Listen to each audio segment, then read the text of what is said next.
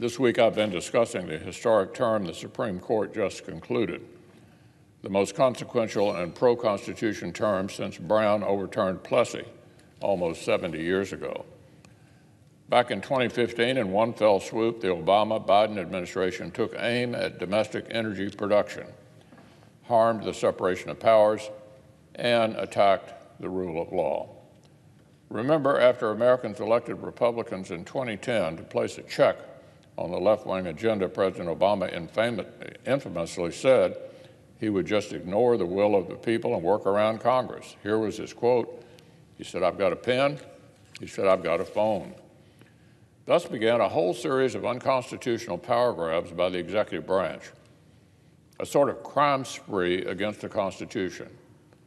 For example, when Democrats could not get harmful and unpopular environmental restrictions through Congress because the people's duly elected representatives did not support them, the bureaucrats at the Obama EPA decided to pretend that some obscure lines in an old law actually gave them enormous sweeping regulatory powers to manage our economy, which nobody had ever noticed before. The EPA effectively wrote and passed a giant piece of legislation, the so-called Clean Power Plan, as one branch of government acting alone. They tried to make law without involving actual lawmakers. The Obama EPA just up and decided they would start giving orders and issuing edicts and remake our country's electricity grid by brute force. Of course, the pretext was simply false. As Justice Scalia once wrote, Congress does not alter the fundamental details of a regulatory scheme in vague terms or ancillary provisions.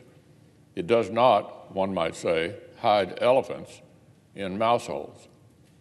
When the legislative branch actually intends to hand over giant chunks of our power to unelected bureaucrats, we make it pretty darn clear.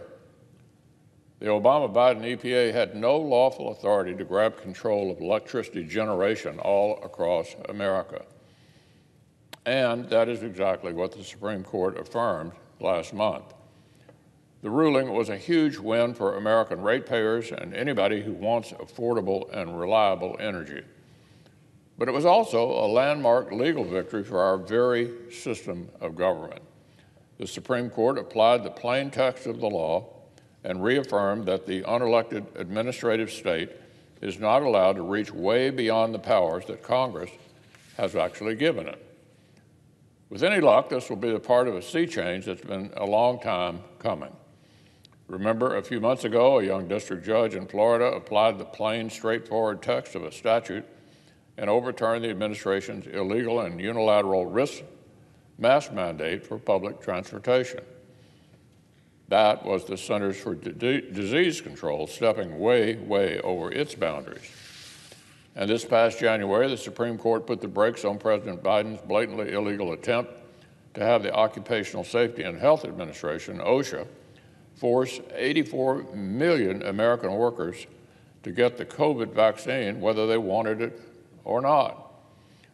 As Justice Gorsuch wrote in concurrence back then, the central question we face today is who decides.